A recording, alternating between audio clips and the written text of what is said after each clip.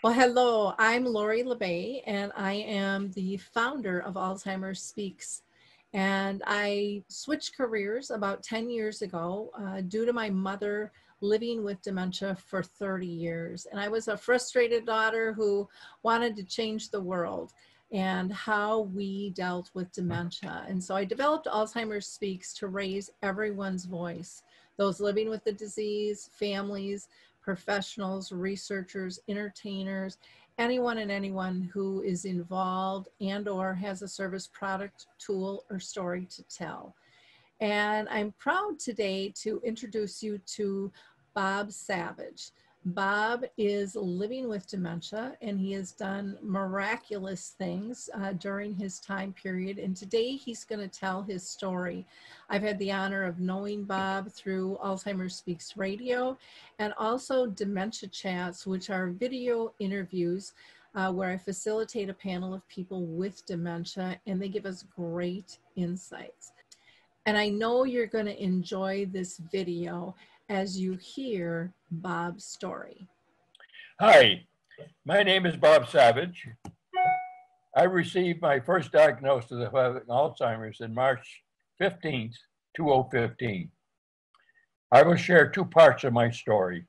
First, I will tell you the negative aspect that started immediately following my diagnosis. Second, I will share how it's possible with appropriate support and training to turn this very negative experience to that of a positive one. It started 6 years ago when my wife noticed that I was starting to forget things more than usual. With some effort, she finally convinced me that we should make an appointment with a gerontologist to determine what was going on. We went to a number of appointments. They would test me, then send us home saying to come back in 6 months. Then, following a much later visit, we returned home and I found my wife crying. I asked her why she was crying, and she replied, "Didn't you hear the doctor say that you have Alzheimer's?" I immediately went into denial.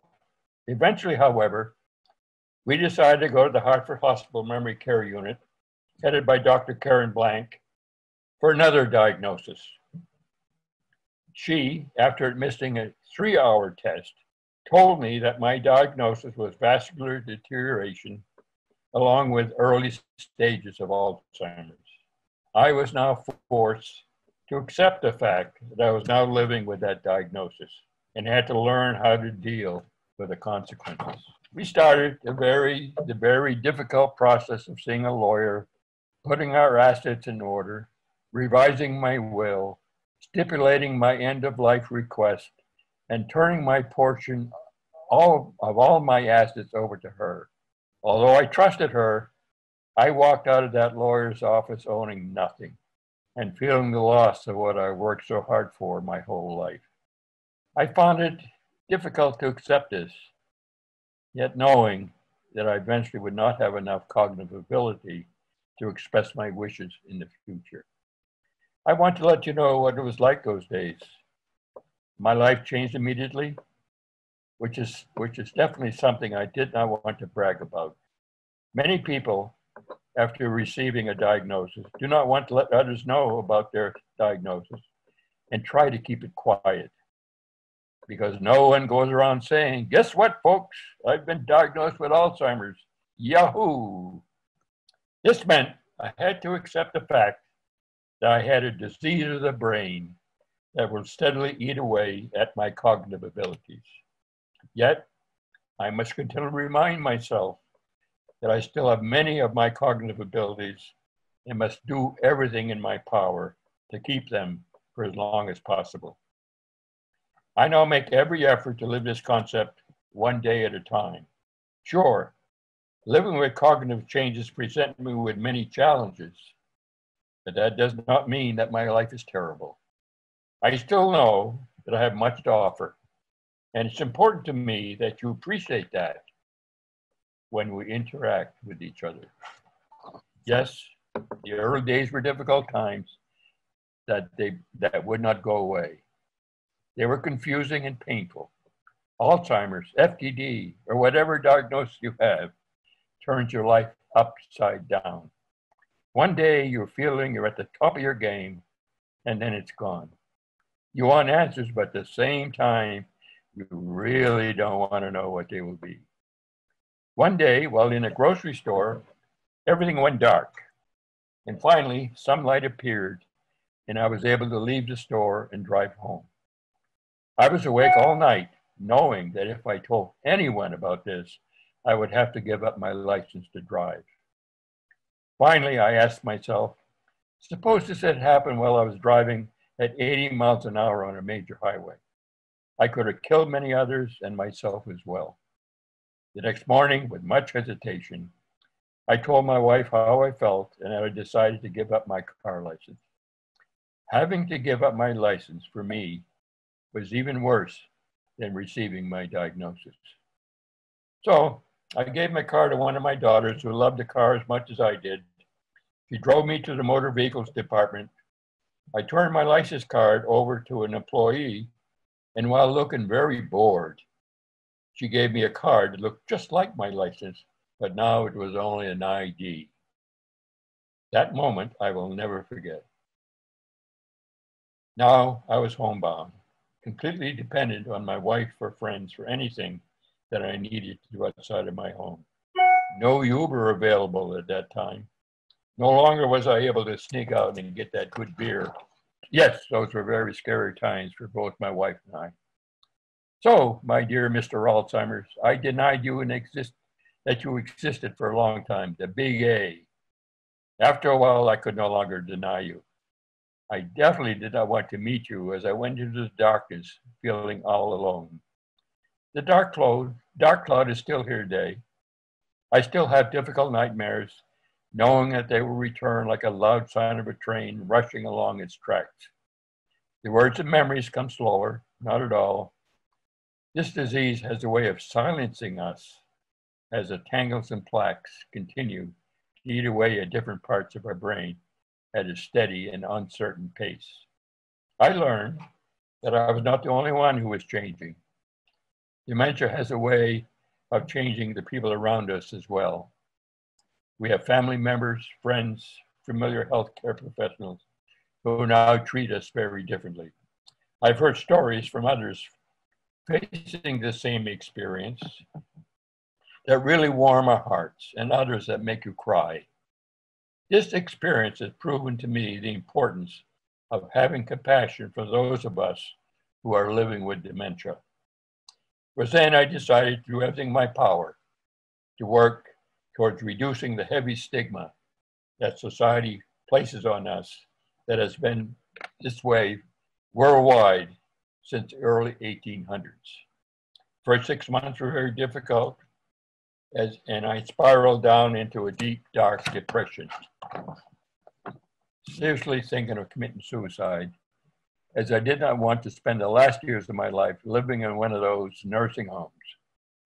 I ordered and received a book of information how I could order a drug from Mexico to use and how to commit suicide. I started looking into the legal issues on suicide in Connecticut and learned that if my wife were to help me in any way, she would be convicted as a murderer. So that was not an alternative. My wife and I continued to share our serious depression. It was not the usual depression as described in medical terms. It was the fear of what we would be giving up and who I will eventually become. My fear and my wife's fear, I would lose my ability to care for myself and I would eventually end up in that nursing home. At that time, I was 85, recently retired, in excellent health. And I could then really end up living that nursing home for a number of very long and scary years. I started studying more about dementia and related issues online. My wife started attending support groups, and we kept up with our friends, attended entertainment events, all helping us to keep focused on our day-to-day living. I attended a support group sponsored by the Alzheimer Association that I felt to be helpful. In addition, they sponsored museum tours held at St. John's University and the Meditech Museum. I spent more time with my family and grandchildren, and having lunch with them on a regular basis. As I stated earlier, my first 6 months with dementia was very difficult for me. I withdrew from most activities and was very reserved in those I did participate. After a while, my Alzheimer's team encouraged me to continue to participate in support groups where I could be honest about my concerns and learn from other support groups. I also decided to be honest with my friends and others that I did have Alzheimer's. During my breakfast visits, I would ask them to be honest and let me know if they see any changes they saw from the previous time I was with them. This helped us to have an even closer relationship. This experience also taught me to maintain that same honest relationship with other people, and as a result, they would feel more comfortable when spending time with me and I with them. Slowly, I started to accept my life that would now be steadily changing, and at some point in the future, I would no longer be able to do the many things that I currently could do. Now, the thoughts of ending up in that nursing home, where we move our elderly out of our societal mainstream, where one will be required to give up our independence and live under the restrictive governmental regulations that usually lessen, not encourage, an individual's ability to remain independent. Losing my independence was definitely something that I did not want to experience. My wife felt the same way. We both started falling apart, thinking about having to live in the future under that dark dementia cloud. Our friends and family started seeing me in a different way. They started speaking to me slower. They were very hesitant to talk to me. They would speak mostly to my wife, would look at me with that worried look and talk to me in an awkward way and seem very overly concerned. It was at that point when I started to realize that the Bob Savage I knew as being fairly normal was now seen as that demented Bob Savage. This was very hard for me to accept, as I personally felt I had not changed that much. My wife and I were doing our best to keep upbeat, but the strain and fear of the future caused by this stigma was also placing a heavy burden on us, and we felt at times it was just too much to handle. So, with some support from my support group members, I started looking at my positive ability that helped me in the past to determine what could work for me now and help to cope with my dementia. I generally learned the importance of being involved with persons living with dementia, where we could share ideas of how to cope and to meet our mutual challenges. I've discovered that we are our own best teachers by sharing our stories and finding these new ways to cope. We work together, finding our power of creativity, power of living in the present moment, our strength in our spirituality, all this to develop our strong new sense of purpose. My dark clouds will always be there. I will continue to have nightmares like a train coming down the track, and I will continue to work as hard as I can to help reduce the stigma that we all face. I started participating in museum tours sponsored by the Connecticut Alzheimer Association, located at the St. Joseph Art Gallery in West Hartford, Connecticut, and the Manitowoc Museum located in Waterbury, Connecticut. They offered tours of the latest art that was led and commented upon by knowledgeable and engaging museum curators. Most of what was presented was abstract painting from artists from all over the world. I started writing poems at each visit, describing my impression of the art to help me remember and appreciate that experience. I would read my poem at the next visit of our group members and was eventually named by the group the poet laureate of the I Don't Remember Club. I wrote 6 poems reflecting my impressions during 6 different visits. My first poem was about my reaction to one of Don Gummer's wall sculptures that was about 3 by 5 feet in dimension. This is it. right there. The interior contained approximately 100 or so dark colored sticks, a foot long, 1 to 3 inches in width, and were placed in many directions. I jokingly stood underneath this sculpture, and pointing up to the sculptor, I mentioned to our group, hey, this could be my brain as a mesh, and suppose if any one of my thoughts could try to get in, and if so, would I ever be able to recover it? That got a few laughs. So I wrote a poem. We are born with a miraculous brain, which scripts on its own with steady gain. We take it for granted as we grow, like it operates consistently like ducks in a row. One day it's slowed by tangles and plaques, which eventually cause my memory to wrangle. Don Gummer's sculpture called Pentagon 3, it picks for me what my brain will eventually be. During the next visit, we were shown a collection of abstract art. I would immediately look for another mesh to feed my depression. And then, if nothing showed up, I would join the group viewing the art and sharing our comments. And I would return to the museum the next day to study the art that piqued my interest. One painting was on an 8.5 by 11 white page of paper with just red and black words in no particular order, named the photocopy. Seeing this mix of the red and black words, started me thinking of the power of colors to use to express emotions in my abstract art. I then started to seriously studying online how the power of each color and the size of a brushstroke helped me to show my emotions on my abstract art. The Mattituck Museum on each visit would provide lunch, followed by a basic 1-hour art class. I still refer to those techniques that I learned there as I paint today. From that point on, my interest was primarily devoted to abstract painting and much less to writing poetry. My wife helped me set up a room in our house where I could freely paint. I took advantage of every opportunity available to me to experiment in painting abstract art. One of the museum art teachers referred me to Blick's art store close by. I met young aspiring artists working there with various levels of art painting experience. When I needed help, I would go to the store and 1 or 2 staff would help me by suggesting colors and brushes that I could use for impact. I returned later to show them what I was working on, and they would offer more helpful hints. They also encouraged me to study colors online, to learn emotions related to each shade of each color, which expressed my emotions on each painting.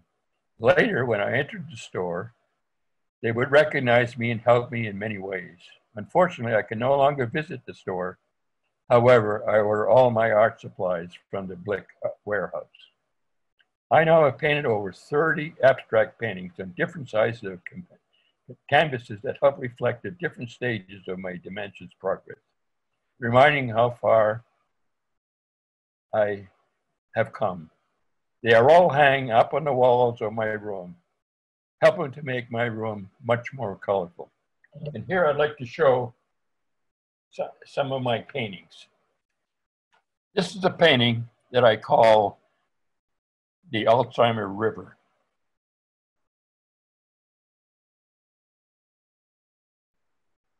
You can see that up in the upper left-hand corner is a lake that has fairly light water, and it had muddy water, and the water coming from the lake and a stream went down into the valley and into the river, making it more muddy. Then later on down the stream, you see another stream coming in with fresh mountain water, freshening the water in the river. And this goes on down through the valley. And finally, at the very end, you see the lake again, all light, and showing that the clear water overpowered the muddy water. This is an example for me on how if we continue to work and make these rebuild new cells, that our brain will stay clearer much longer. The other one of my favorite paintings is this one. And it's called Resilience. You can see on the left there is the story of my life going through during the early stages of Alzheimer's, and then going down into our depression. And that down there was very scary, very scary. But eventually, I started to spend more time with my family and grandchildren and painting. And as I did more and more, you can see how the colors started to lighten up and kept moving and moving towards the next painting that I have. This painting is called The Storm. I was inspired by a poem written by Louisa May Alcott, saying, I'm not afraid of storms, because I'm learning how to sail my ship. And you can see there that I had a lot of fun making lightning bolts. And you see a little further, what happened to my ship? Oh, there's my ship right there. And underneath it, is Dr. Louisa May Alcott's quote, I'm not afraid of my storm because I'm learning how to. And that really says where I was at that point. And so that was the first three of my paintings, and they're still my favorite. During this period of time, my relationship with my wife was seriously being challenged. We decided I should go live with my brother in Massachusetts for a while and see if things could cool down. I brought all of my painting supplies, made the necessary adjustments to my room so I could continue to paint. One night, I had that inspirational dream of a river, and I just showed you that picture, that painting that I made as a result of that dream.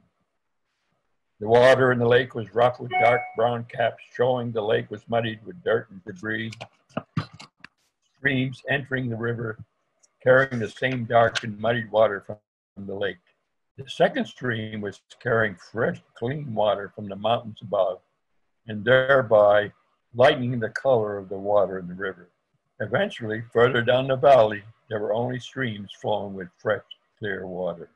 One can see the lake located lower in the valley, receiving all the clean water, and is now bright blue, clean, and showing waves with white caps. The message I learned from that painting I named the Alzheimer River was that my brain could be represented by the muddy lake. And if I were just to give up and sit around all day doing nothing constructive, my tangles and plaques would have a heyday, eating away the white cells located in different parts of my brain. So now I take every opportunity to keep taking risks, experimenting with new projects. And I wrote a poem with the Alzheimer, attached to the Alzheimer River painting. We now have our tangles and plaques, been growing for years and years. Now fighting those tangles and plaques by enjoying my life as never before. I love my family, friends, poetry, music, art, creativity, nature, and much more. All this to keep ahead of those damn plaques and tangles. Our new white cells will outwit those P's and T's. They will. I know they will. Yes, oh yes. From that point on, I continue to make every opportunity to stay active. Yes, oh yes. I'll keep creating those new white cells and keep ahead of those damn tangles and plaques and allow my brain to continue to provide the information I need to function on a daily basis as long as possible. After 3 months or so, my brother decided I should return home, that he would return to the full privacy of his home. When I asked him why, he suddenly lost his temper saying rather loudly that it was his home and that he could do anything he wanted and wanted me out of the house immediately. And he left the house. So I started packing my things to my car and decided that I would move to a motel close by until I figured out where I could go live now. When he returned, I was still packing. He apologized and said there was no longer a hurry for me to leave. He did stress leave. I think the reason he wanted me to leave was that a few years earlier, he took full care of his wife, who lived with Alzheimer's for 5 years until she died at home, which was very stressful and difficult for him. And I think he was afraid that I would eventually end up the same way and that he would have to take care of me. Eventually, we were able to return to our early relationship to where it was previously. So I called my wife, telling me I had to return home. She agreed, and I left the next day. Shortly, I returned to the Alzheimer's Association and participated in my support groups for persons living with dementia. I found it a relief to be able to associate once again with other people living well with dementia, where we had the opportunity to share our challenges as well as our positive experience. My wife continued to attend her support groups for partners living with dementia. So this is one of my favorite poems that I wrote at the following a visit at the Mattituck Museum, September 17th to 15th. Prints were by Albrecht Dürer and Rembrandt's, titled The Veneration of Christ. All prints were powerful, showing the talents of both artists. Most prints emphasize the suffering of Christ during and after his crucifixion. Following the viewing of the prints, I felt sad and wished that the prints focused more on the wonderful works of Christ prior to and following his lifetime. The art was not very lifting for care partners and persons living with dementia to see. We did, however, appreciate the intricacies and carefully crafted works of art. Below is a non-rhyming poem that describing a part of our experience that day. Please note that Jennifer is a person living with fairly advanced dementia. I call the poem Jennifer's Day. Judy, our leader, presented a brief background of Dürer's family. She mentioned that his mother had 18 children. Jennifer responded loudly, "You go, woman." The group broke out in laughter and appreciation. Judy then said that 15 of her children died at birth. Jennifer again responded, "That's awful." Another loud and appreciative response from the group. People walking by who knew we were a dementia group wondered how we could be laughing and responding so loudly. Because we can. Yes, we can. We sure can. Thank you, Jennifer. Thank you, Mattituck. During another visit, I entered the gallery, and after coffee and treats, the curator provided us with opportunities to review 6 abstracts starting by presenting artists. 12 chairs were placed in front of the paintings. The curator provided us information about the artist, and then led a discussion to share what we saw in the paintings.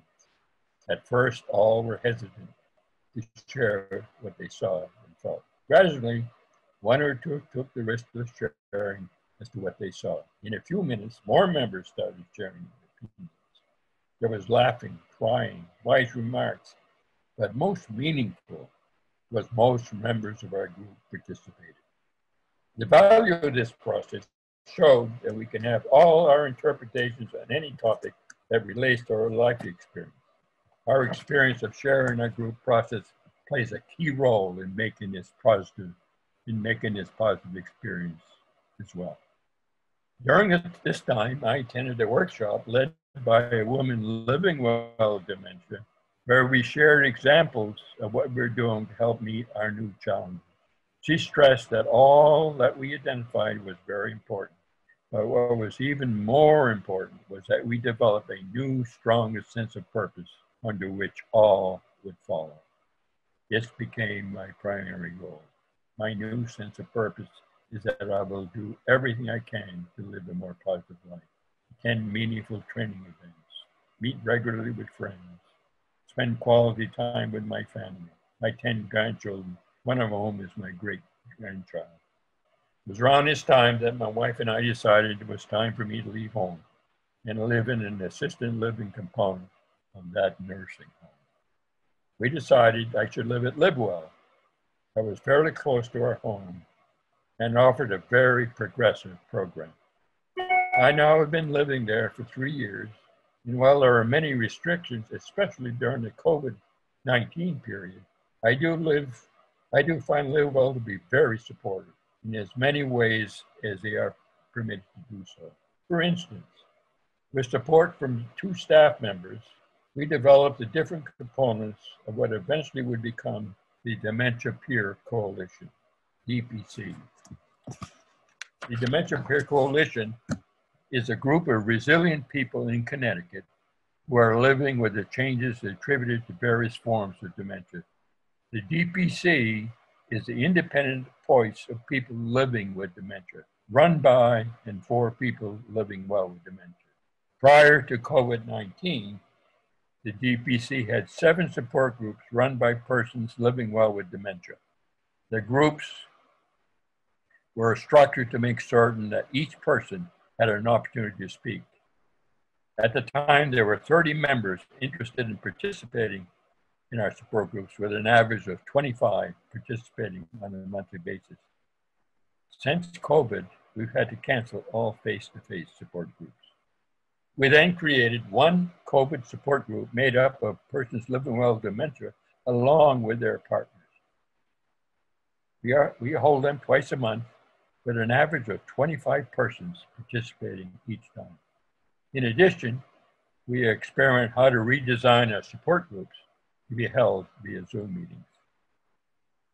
DPC also creates opportunities for peers living with dementia to support and empower one another in 4 areas: peer support, advocacy, community education, research, and volunteerism.